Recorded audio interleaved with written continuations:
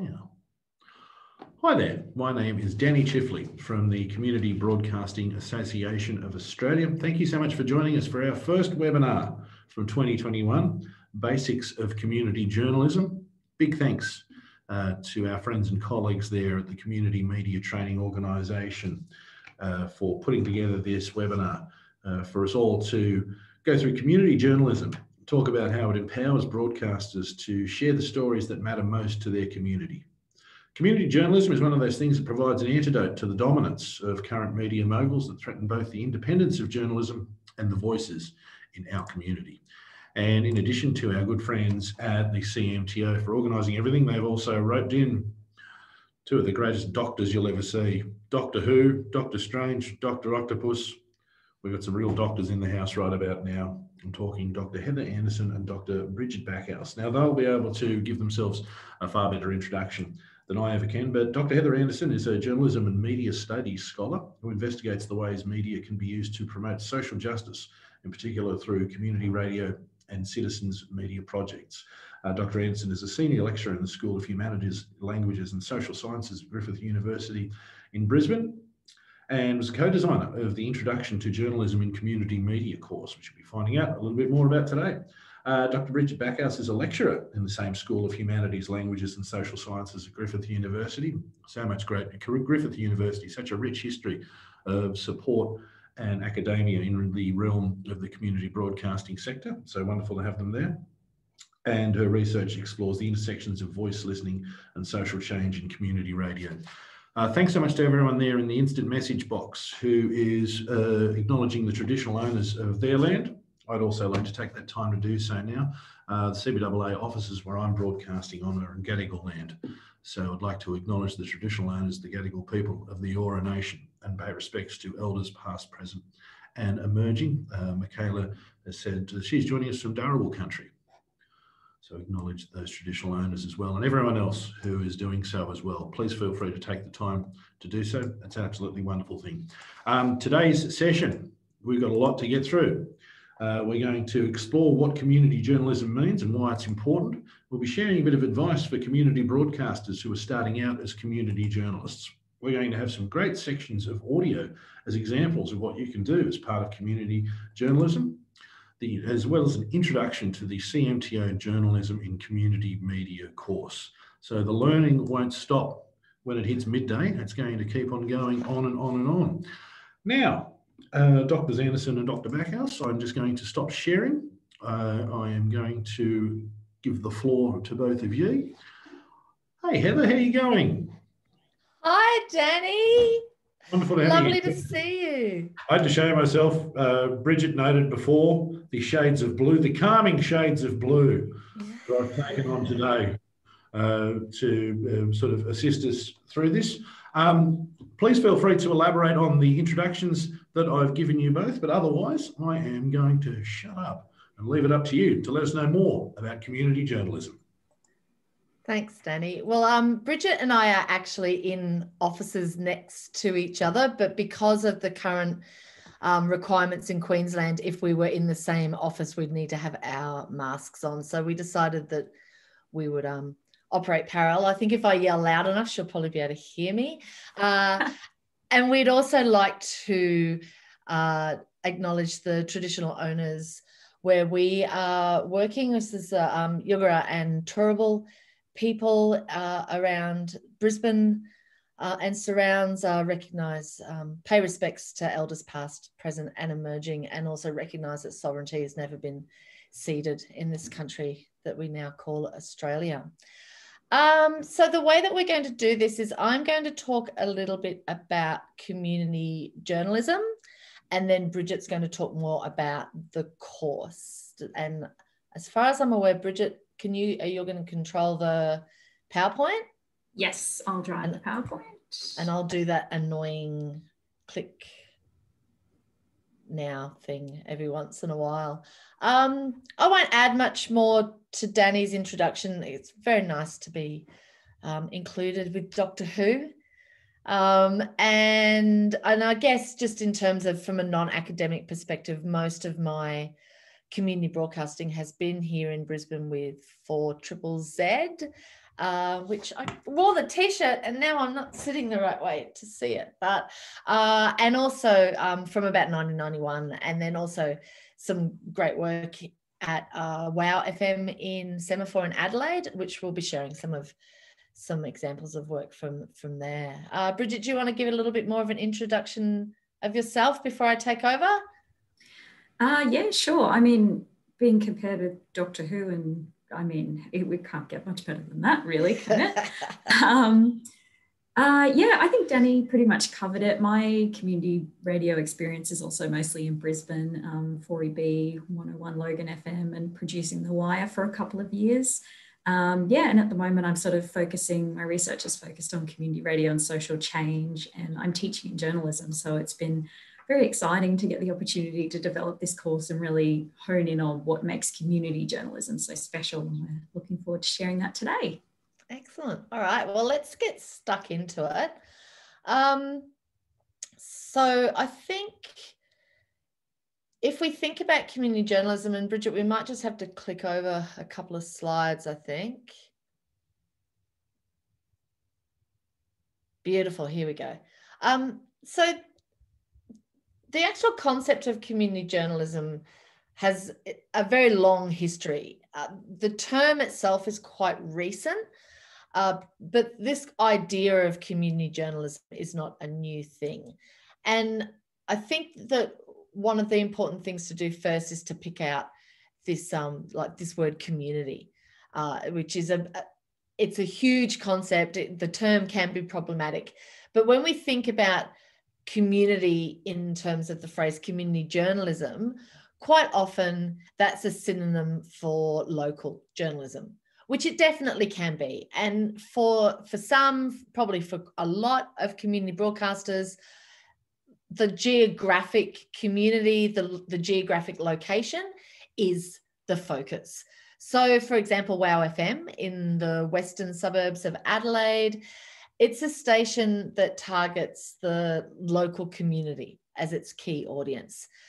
But then we also have non-geographical communities as well, which we call communities of interest.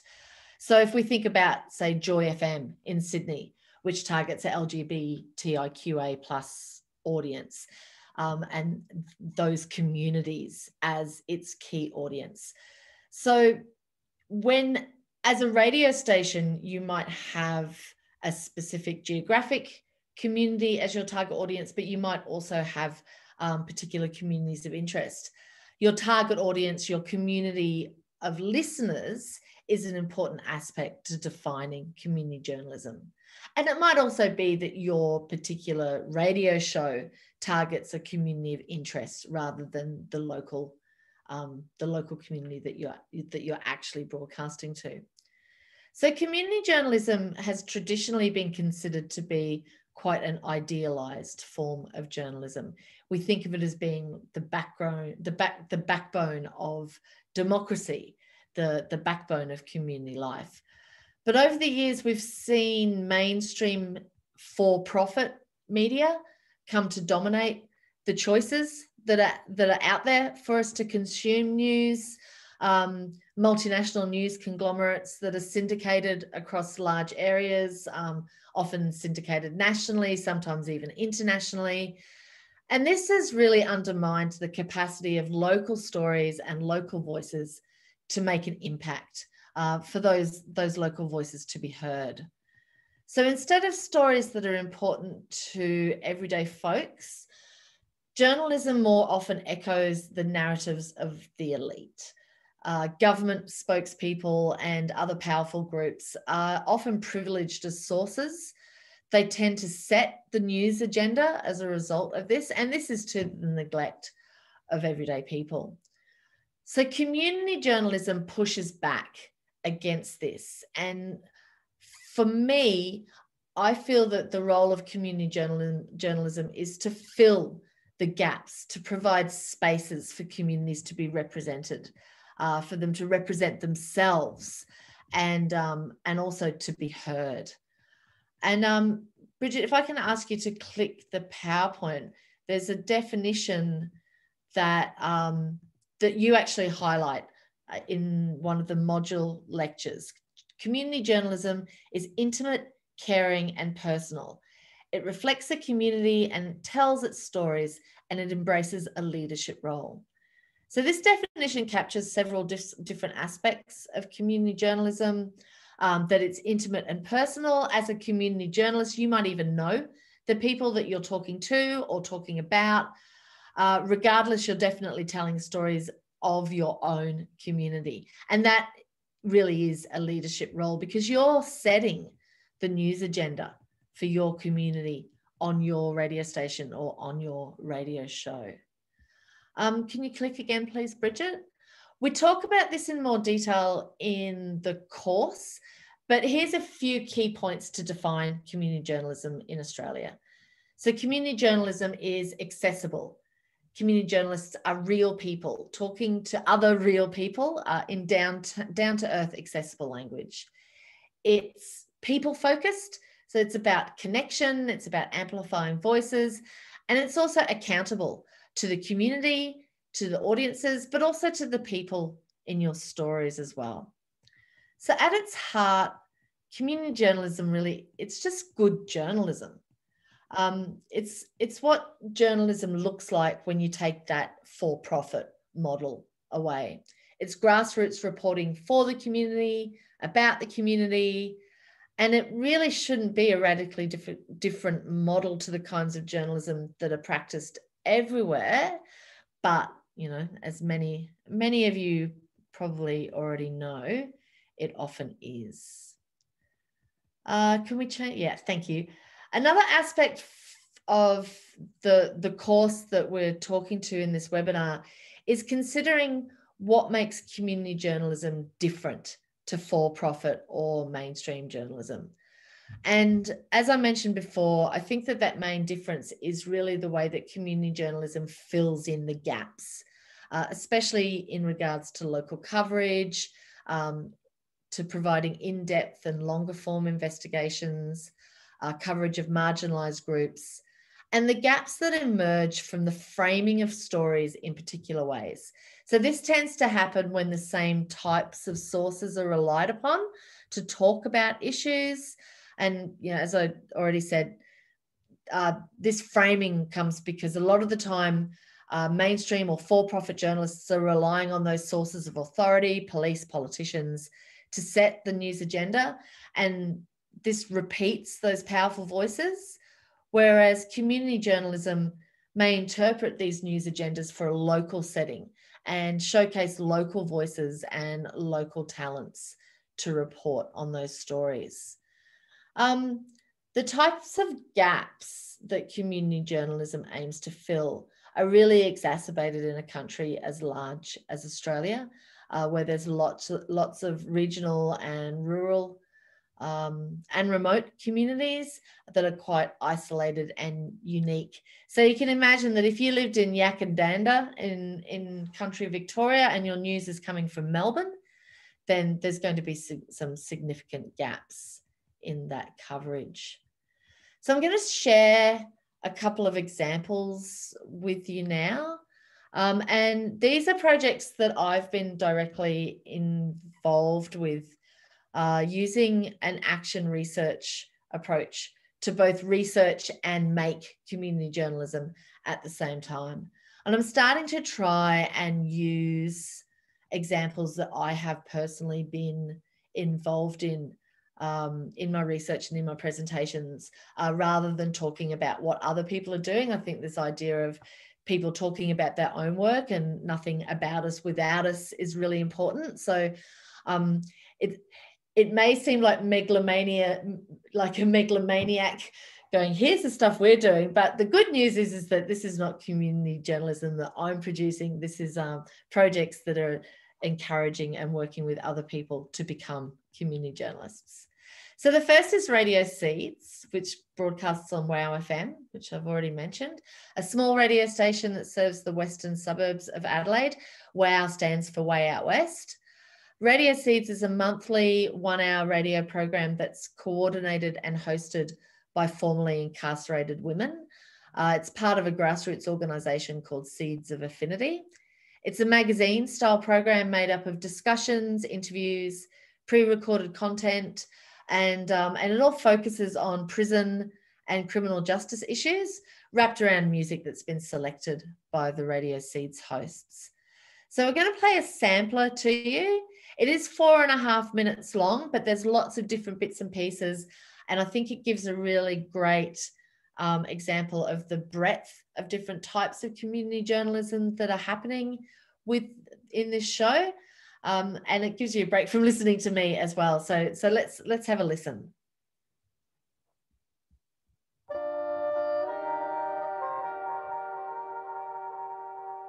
Have you done time?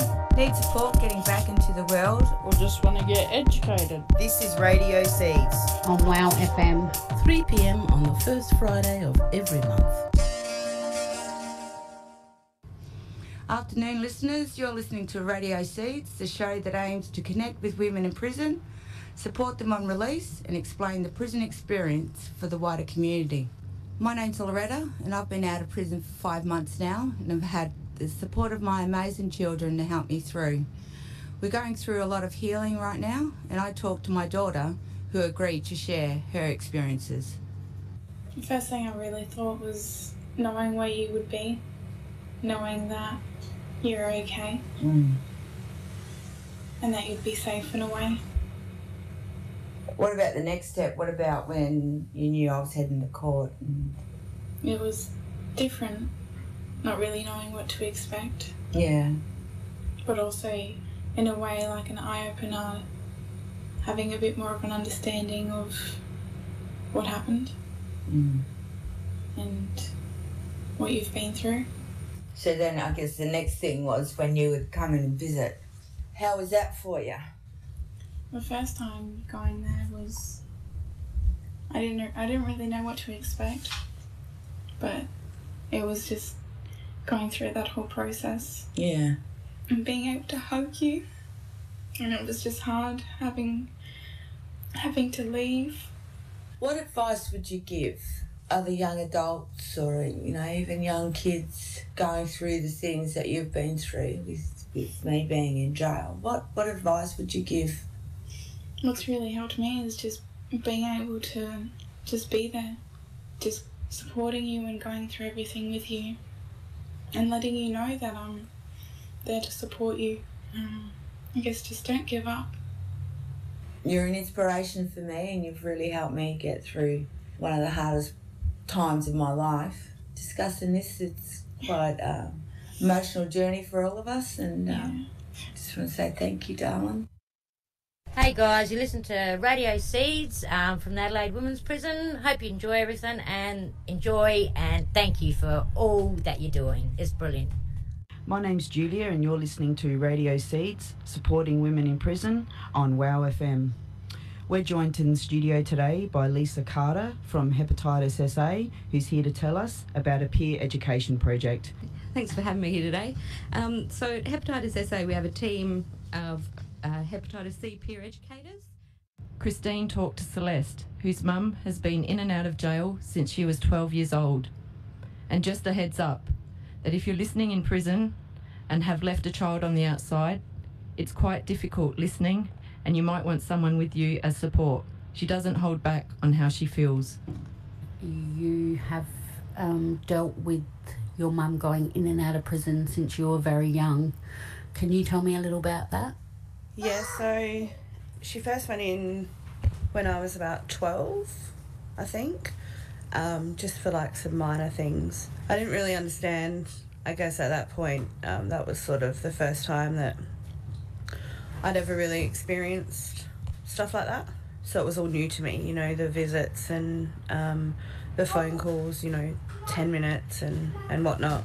I guess back then it was easier because I thought it didn't matter sort of how long, she would always sort of come home. But then obviously as the years got on and she continued to do the things that she continued to do, I guess it got harder. I'm Fiona and I'm joined in the studio by our special guest. Michelle is a lecturer and PhD student at Flinders Uni and she's here to talk about her research where she used photography to hear about the experiences of people who have left prison. So can you just tell us what Photo Voice is? So Photo Voice is a research method, and what it does is you actually give people a camera and ask them to go out and take a photograph that represents their experiences.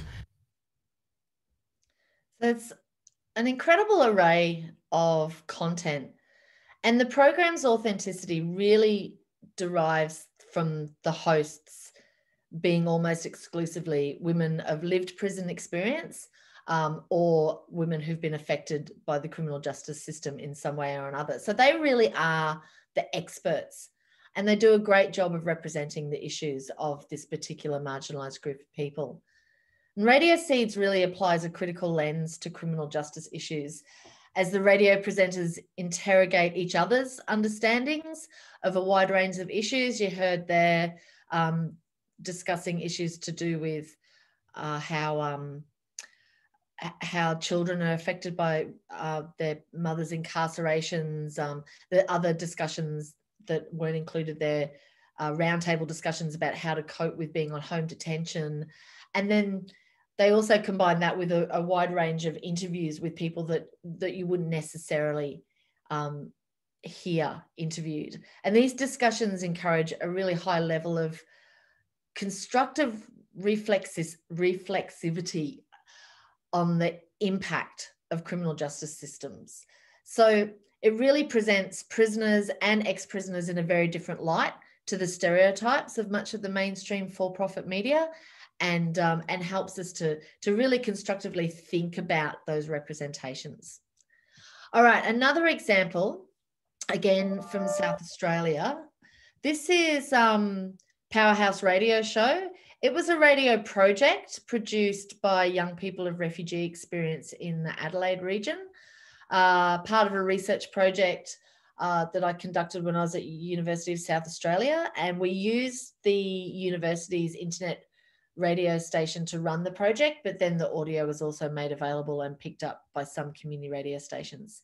And the research aimed to investigate how media production can assist young people of refugee background to settle in Australia.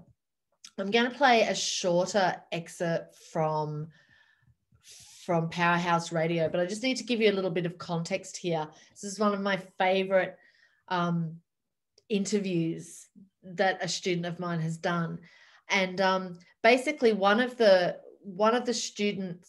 participants in the project said to me, "I've got one of my friends who's still in the refugee camp that we were there, and he's been there for a really long time. Can I phone him up and interview him?" And I was like, "That's incredible. Yes, let's do this." And each of the participants presented their own show. So they had one show each.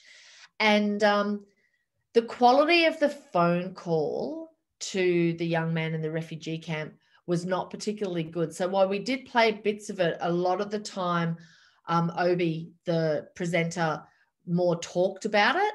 So I'm just going to play this little bit of, this is a bit of his show, including a little bit of that interview. Did you guys hear about Powerhouse Radio Show? Oh yeah, I've heard about it. Everyone's talking about it. What's going on? It's a radio series broadcasting on Unicast during November, produced by young outspoken radio stars in Adelaide. What amazed me is everyone is talking about it. It's viral on social media and they haven't broadcasted yet. It's just amazing. I can't wait for them to be on air. Follow them on Facebook, Instagram and WordPress blog. And tune in during November, Mondays and Tuesdays 7 to 8 p.m. and Sundays 4 to 6 p.m. Powerhouse Radio Show! Welcome to Powerhouse Radio Show. In Powerhouse is run by young outspoken youth. And for the last episodes, we have had Daniel Kennan talking about youth issues, and we have had Lovetta talking about the Welcome to Australia event that happened in the past week. That was Kennan, who was born and raised in Somalia but currently lives in Canada, with the song Waving Flag, one of the songs that made him famous around the world. And if you follow his stories, you see that he sings about the freedom, he sings about what's happening in the world, and it's a lovely song, Waving Flag. We have about 6 to 7 refugee camps in Southern Africa that I may not know by names, but one of them is Dugwe Refugee Camp, which is in Botswana. We have another refugee camp in Angola. We have a refugee camp in Zimbabwe, in South Africa. And we have a lot of young people who have been living in refugee camps for quite a long time. And these young people have nowhere to look. They have no one to take them because they are just not eligible for humanitarian assistance. So our question today is, what kind of people are given humanitarian assistance? Though we see developed countries doing the best they can, but it seems like it's a bit of some unfairness in what's happening. But we also managed to have an interview with one of the young people who live in a refugee camp and asked him how he's doing, what he thinks about humanitarian assistance. Oh, my name is Leslie Makanat Gumigo. Yeah. I'm a man, aged 22 years. Oh, 22. Born in... So we are age mates. Yeah. Yeah. Yeah, we are. Born and raised in Zimbabwe. Yeah. But currently staying in Botswana in a refugee camp called Dugwe Refugee Camp. So how long have you been living in a refugee camp? Roughly it's now 8 years. 8 years? 8 years. So there's a couple of really powerful examples of why community journalism is so important. So for me, I think that community journalism is important because it plays a critical role in contributing to meaning making within communities. So by reporting on and sharing stories, you're contributing to a collective sense of the issues that are important. So really, community journalists are helping to shape community identity. Can we skip forward to the next slide, please, Bridget? Thank you. So according to the Community Media Matters report, these are the key roles that community broadcasters see themselves as contributing to the media landscape. They see themselves as providing alternative sources of local news and information, connecting community members and creating community, and more accurately representing Australia's diversity by covering underreported issues and groups, by providing views that are different to what we see in the mainstream media, and also by providing context to the news already covered in the mainstream media. And I think that both of the examples that we heard from do a great job of that last point. And in this way, community journalists see themselves as counterbalancing the mainstream media's depictions of news and current affairs. Okay, so I am going to hand over to Bridget in a moment. She's going to talk more specifically about the course. But first, we're both going to share our top tips with you. And I'm going to go big picture. Bridget wrote her list first, and I just totally agreed with all her points. And there's a lot of really great practical pieces of advice. So rather than repeating ourselves, I'm just going to leave you with this. Be passionate and be curious. Community journalism should be fun, or at least rewarding. So obviously, you know, when you're covering issues that are not pleasant, you might not be having fun, but you should feel satisfied at the end of the day. You should be exploring issues that are of interest and of importance to you. And then my other one is, don't stress about what you should and shouldn't do, so long as, you know, as long as it's within the law, of course, you know. So be very concerned about legal implications for your community radio station, but don't be constrained by the ways that other people do journalism. If you are an ex-prisoner, then yes, interview your family about how they coped. If you've got the phone number of a friend who's in a refugee camp, call them for comment. So think big and don't get boxed in by how you think journalism should be done. So I'm going to throw over to the next room to Bridget to share her top tips. Thanks, Heather. Definitely some great tips there. Mine are sort of along a similar vein, but I guess perhaps a little bit more hands-on. My first tip is to always be listening out for stories. So building off a lot of what Heather said when it comes to defining community journalism, your story should come from your community. So just always kind of keep that ticking away in the back of your mind. You know, it might be something you notice when you're taking the dog for a walk, or something that comes up when you're chatting to the person at the fruit and veg shop. Community journalism is about community stories, and the best way to find those stories is to be an active member of your community and just sort of keep an ear out for possible stories while you're doing that. The next tip is a very practical one, and I just thought it was too important not to include, and that is to check and double check your equipment. Check it before you leave home, check it before you do any interviews, and practice with it to make sure you're comfortable and you can do any basic troubleshooting. You can do the best interview in the world, Walkley award-winning stuff with all the preparation and research, but if it's not recorded, then it's no good for radio. And if it's not recorded, it's going to be a lot more difficult to get quotes for any, you know, online or print stories that you might be working on too. So definitely check and double check.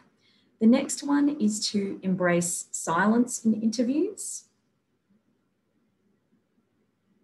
Bit of a silence joke there. I can sort of feel Danny panicking that it's a tech issue, but silence is very uncomfortable, but it's a really valuable tool when it comes to interviewing. So it does take a bit of practice. It's basically a game of chicken between yourself and your interviewee.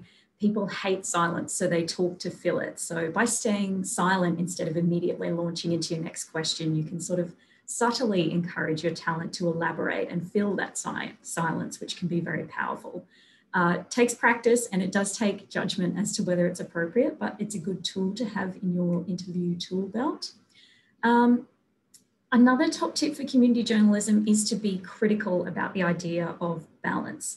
Now, a lot of journalism literature and mainstream journalism talks about the importance of balanced stories, and that's absolutely true to a certain extent. You don't want to, you know, see stories that just push one point of view, but a balanced story doesn't always mean for and against. And we do talk about this a bit more in the course, but for community journalism especially, it's about embracing a range of perspectives to produce a well-rounded story. Climate change is a really good example of this. Often in mainstream journalism, you'll see a climate change story that has a scientist or an activist talking about the effects of climate change, and then they'll include a climate change denier just to have that sort of opposing view, which isn't always constructive. So what would be more useful in community journalism might be, you know, including different perspectives from different stakeholders. So not just a for and against, just sort of a more well-rounded, holistic view. Really embracing that complexity and looking for a well-rounded range of perspectives rather than just those opposing sides. And my final one is probably my biggest tip ever. It's, do you have anything else to add? And this is such a powerful line, such a powerful question to include at the end of your interviews. And I swear 9 times out of 10, the best grabs from the interview will come from this question, which is slightly disheartening when you've spent ages researching and crafting perfect interview questions, but it really shows how valuable it is to give people space to articulate issues and things they care about in their own words without the constraints of your agenda and your interview questions. So before you wrap up an interview, just ask, is there anything else you'd like to add or anything I've forgotten to ask? Some interviewees will say, no, all good, thanks, but some will give you gold. So it's always worth including. So those are a few top tips. I'd like to spend a bit of time now talking about the CMTO course. So this course consists of 5 modules. We know that news, the idea of doing news can be quite intimidating, even if you're sort of a seasoned broadcaster. There is a lot of responsibility associated with engaging in community journalism and doing news. So this course, the Introduction to Journalism and Community Media, is exactly that. It's about community journalism, and it really sort of gives you a very tailored introduction to journalism for community media specifically. We don't really so much go into, I guess, the nuts and bolts of traditional journalism, mainstream reporting, like we don't spend any time on inverted pyramids and traditional news values and things like that. we really just focus on the kind of reporting that's relevant to your community and how you can get started as a community journalist. So as you can see, the course is broken down into 5 modules that you can work through at your own pace. The modules are a mix of mini lecture videos presented by Heather and myself with some special guests, as well as some online readings, activities, interviews with community journos and experts in the field. And this online self-paced content is also complemented by a series of webinars on different topics with different special guests. So you've had a bit of a teaser of the first module already. To start the course, we really dive a bit deeper into what Heather's been talking about and really get stuck into what community journalism is and how it's different from mainstream journalism. We take a bit of a look at the history of community journalism and some of the theories that help ground community journalism practice in its broader context. It's not all theory, don't worry. This module also has a look at more practical elements like the CBAA Code of Practice and how they actually apply to community journalism practice. In this module, we also do some work on critical listening. And listening to news critically is a really important part of community journalism because it can help you to identify the gaps in coverage that you can address.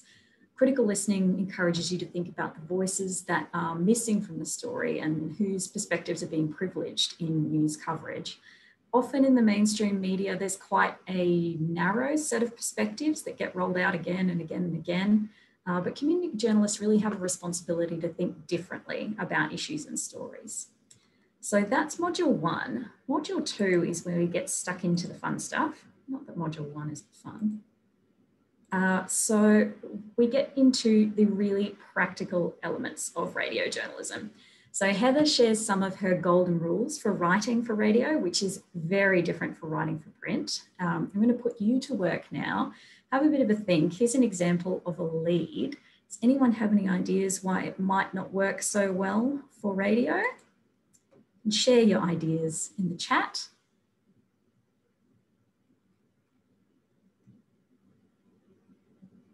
It's no fun if it's just Heather and I talking the whole time. We've got to put you to work.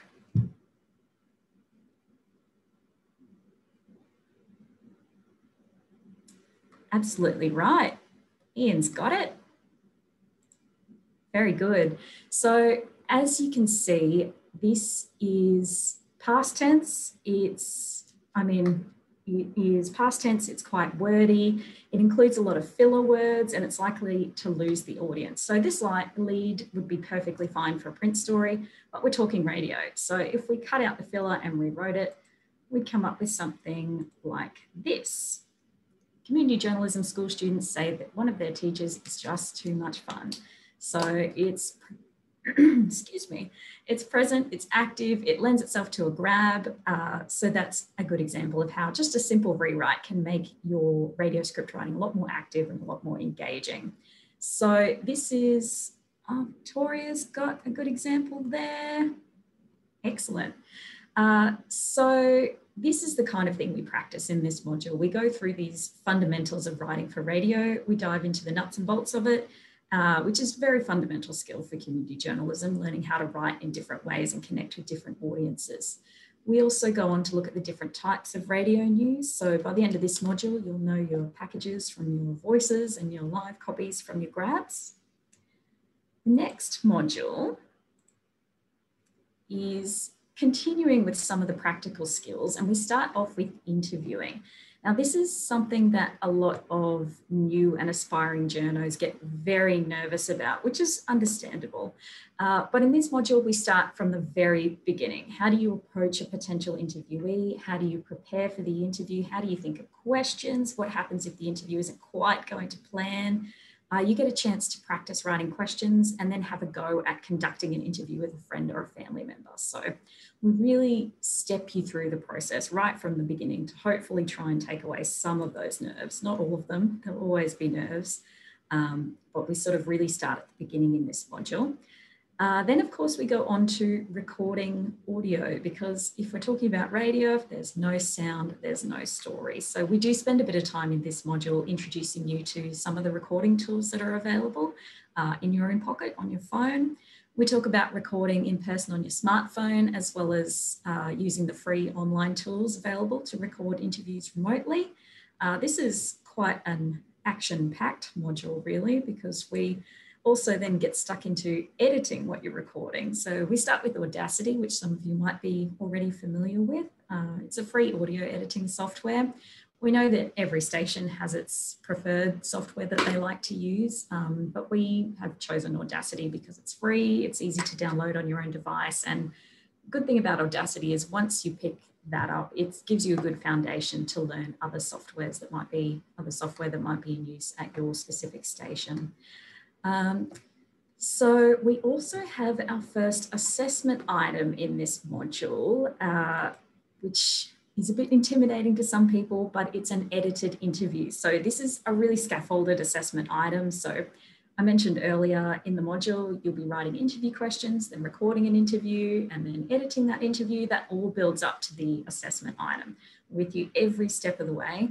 And we know that assessment is a little bit intimidating, but it's really just an opportunity to test out your new skills and get some expert feedback from the CMTO trainers. So it's definitely a learning exercise, not, you were doing this wrong kind of thing.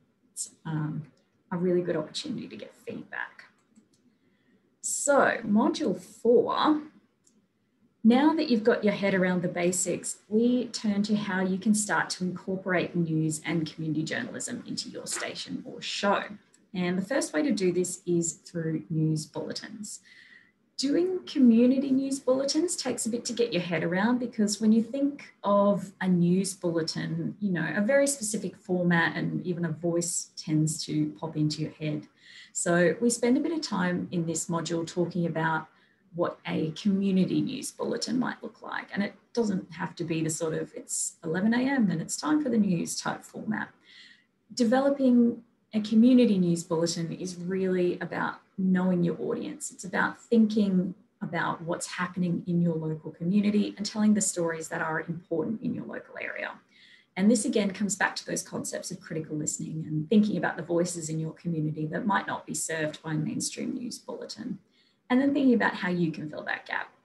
So of course, this means that every community news bulletin is going to be quite different, but there are definitely some common approaches and strategies that you can employ to use to structure your news bulletin and stories. As you could probably guess, the assessment for this module is to have a go at writing your own news bulletin. And some of the feedback that we got from students was that they actually really enjoyed this assessment item. They didn't think they would, but they did in the end, which is great. So it's a really good opportunity to have a go at the work involved in putting together a news bulletin and to test out if it's something that might work for you or your station. Again, you'll get that expert feedback on your work and you'll come away with a really solid understanding of how to put together a community news bulletin that's really tailored to your listeners. Finally, in the final module, we move on to current affairs and community journalism. And this is really the heart of community journalism, where you get a chance to really get stuck into the stories that are important to your community. So the community radio sector has a really strong track record when it comes to excellence in community current affairs reporting. Examples from all over the country. Heather shared a few, from general current affairs shows to programs and stories about specific local issues, even podcasts and radio docos focused on that very specialised, in-depth community current affairs reporting. So the exciting thing about community current affairs reporting is that you have the space to really dive into the issues and explore them in a lot of depth. You're not tied to the news of the day or the time constraints of a news bulletin. You can experiment with sound and narrative devices to really craft that immersive audio storytelling experience. So in this module, we really break down community current affairs reporting and talk about how you can get started. So the best place to start is, of course, talking about what exactly we mean by current affairs in community journalism. And there's no better way of doing this than listening to some fantastic examples from around the sector. So this module includes plenty of examples so you can learn from the community current affairs experts themselves. We then get stuck into, I guess, the process of doing a community current affairs story. So we talk about coming up with an idea. We go through some tools that you can use to flesh out your ideas and go from a kind of that's interesting moment to a story that's ready to pitch. So we talk about reactive versus proactive stories and work through some brainstorming exercises to come up with different angles on general stories and then how to proactively find your own stories. So story ideas come from anywhere and everywhere. So like I said in my top tips, you should always have an ear out for potential stories.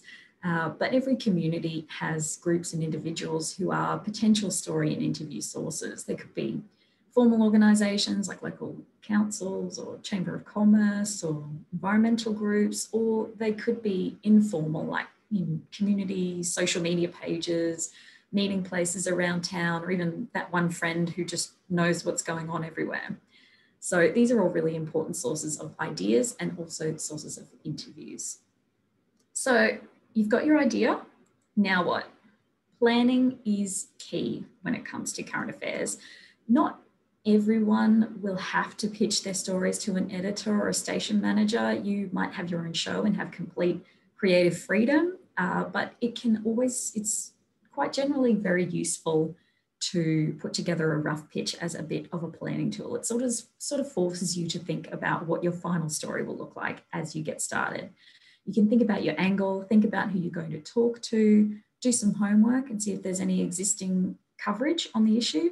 If there is, it doesn't necessarily mean that you can't cover it. Maybe the story needs an update, or maybe there are those voices that are silenced or unrepresented in the existing coverage.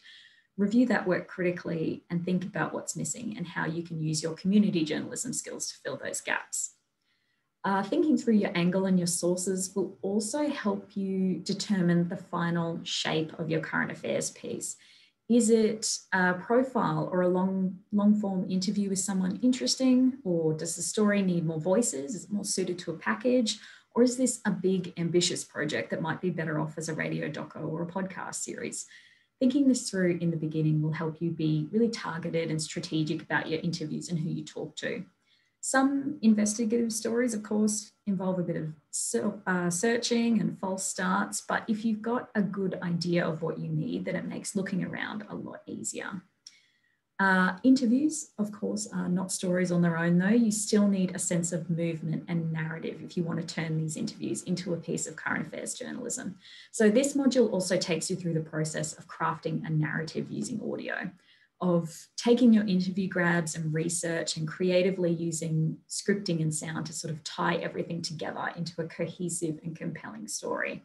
Now, this is, of course, not a linear or prescriptive process. Everyone has their own approach, but this module gives you a bit of a starting point and some tools to experiment with. Of course, every story is different and should be treated differently. This is just a bit of a jumping off point. The final piece of assessment here, again, you could probably guess, is a community current affairs story pitch. So you have to come up with an idea, think of an angle and some potential sources, and pitch it to us. This, again, is more of an opportunity to get feedback on a story idea, and it builds into the final optional challenge for the course. Take that feedback and actually produce your current affairs story. It's a big challenge, but after completing all 5 modules, you'll have the skills you need to tackle a current affairs issue that's important to you and your community. And that's the course, or a very quick overview of it anyway. As you can see, we've tried to design the course to be a really introductory first step into community journalism that gives you a strong understanding of what community journalism is, but also gives you the practical skills and, probably more importantly, the confidence to get started on your own. But don't just take it from me. We've recently had our first cohort of students finish, and while we're still consolidating most of the feedback, this is a lovely comment from one of the students. At the risk of blowing our own horns, we got very kind and positive feedback on the lectures, the assessment, the feedback, and the wonderful CMTO trainers attached to the course. But I think the best piece of feedback that I've heard has been about what the students plan to do with their new skills. One student was hosting a music show on the weekends, and after completing the course, she feels confident enough to introduce some interviews and news into her show, which is fantastic. Another student has had a podcast idea kind of bubbling away for quite some time, and she said that she now feels like she's equipped to give it a proper go and do it justice. And that feedback is amazing for us to see, and really that's the kind of outcomes that we'd like to see from the course. So as Heather said, community journalism is a really incredibly important community resource, and the more we can facilitate that, the richer our media landscape will be. So that just about brings us to the end. Hopefully this has been interesting and useful to you. If you'd like to find out more about the course, you can check out the CMTO's website or contact the fabulous Merrin McDonald, who I think is here. She's the course coordinator, so she can answer any sort of enrolment questions and things like that. Otherwise, that is about it. Heather and I are happy to take any questions you have now, or you can feel free to shoot us an email here. But I think that about brings us to the end. Thank you so much for being here, everyone. Excellent. Thank you so much for that, Merrin. I've just hit your allowed you to talk in case you wanted to get onto the microphone. Raphael had a couple of specific courses there. What is the cost of the course and how long does the course run for? I don't know if your mic is working at the moment. Hello, can you hear me? I can indeed hear you, Merrin. Thank you very much. Hi, thank you for having me.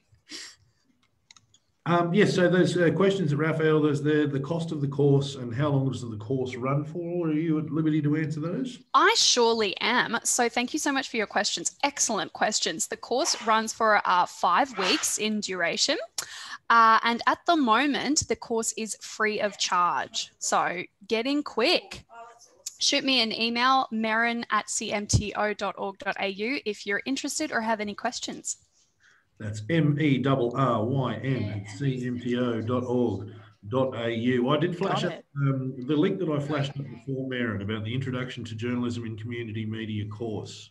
It was sort of, that's the correct information, isn't it? But sort of at the moment, that's the application portal is not open, and it's one by which people need to contact you directly. That is correct. That is absolutely correct. So that link there is really good at giving you an overview of the course. But if you have further questions or you're interested in enrolling, or you're maybe not able to enroll right now, but it's something you'd like to keep on your radar, please just shoot me an email and I'll be able to take down your contact details. Excellent. And it was noted there that it's the Collier Foundation have provided the funding for the CMTO to be able to run these free community journalism courses. So big thanks to them. Yes, absolutely. Big thank you. Collier Charitable Trust. Wonderful stuff. And it's been one of those things here where there's been a few philanthropic organisations who've been awarding grants to the community broadcasting sector in the last little while. And let's certainly hope that that is a trend that keeps on going. Just in case one of our attendees here today is the CEO of a philanthropic organisation. I know a sector that would love to talk to you. I should also note that today's session has been recorded, and we'll be sending everyone a link to the recording just in case there was anything you missed today. And I'll also gather together a bit of the information that the wonderful doctors in the back house have been talking about today. Interesting question here. Would you consider opening the course to community newspapers? Not just broadcast journalism, print journalism there as well. I'll throw that question to everyone.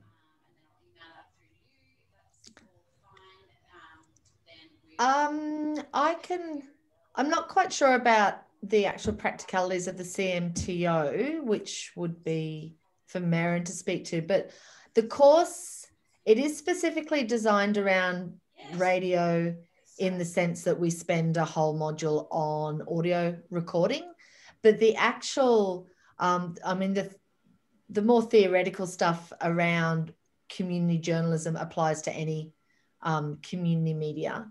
But the assessments, everything is kind of geared around being able to write a community news bulletin and produce a piece of radio documentary. So the course as it stands would be useful for people who are working in other forms of community journalism, who might want to get into audio, but it is very sort of heavily designed around audio production. Yes, and but obviously, sort of as you state, sort of a few of the bit of the theory in regards to community journalism would be applicable to all different sorts of media. Excellent. All right, I'm just checking the Facebook to see if anyone who is viewing this session on Facebook Live has any questions. Not seeing anything there at the moment. If anyone else here in our wonderful audience has any questions they'd like to ask now, please feel free to put those into the chat box now. I'd love to see those.